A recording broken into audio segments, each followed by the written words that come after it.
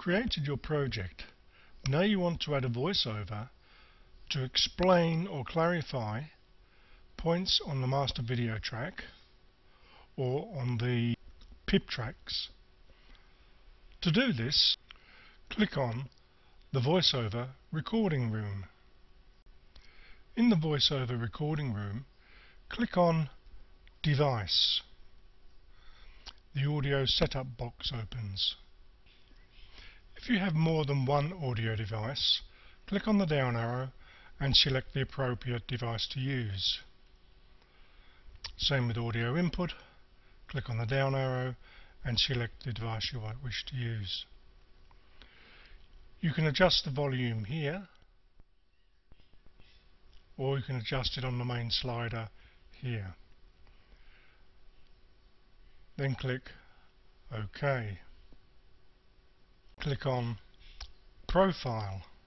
The Profile setup box opens. If you have more than one format available to you, this will be shown when you click on the down arrow.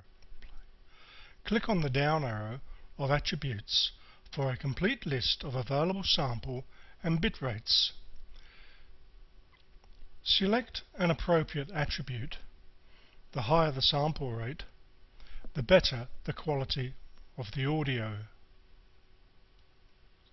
If you want a scratchy effect audio, then you would choose a much lower sample rate. You can save the format and attributes configurations by clicking on Save As. Save this format as and type in a name. Click OK, and your save template now appears here. Then click OK. Click on Options. The Recording Options box opens. Here you can set a time limit. If you click on, then you can put in hours, minutes, or seconds that you wish the recording to last for.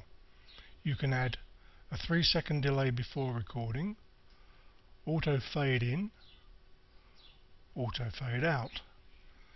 Then click OK. We are now ready to commence a voice recording. Move the cursor to the point where you would like to begin your voice recording. Then click Record. Your voiceover is then recorded and placed in the voice track. When you have completed your voiceover, you can click Stop. Your voiceover is now displayed in the voice track. To adjust the audio sound levels in each track, click on Audio Mixing Room. The Audio Mixing Room and timeline is the subject of a separate tutorial.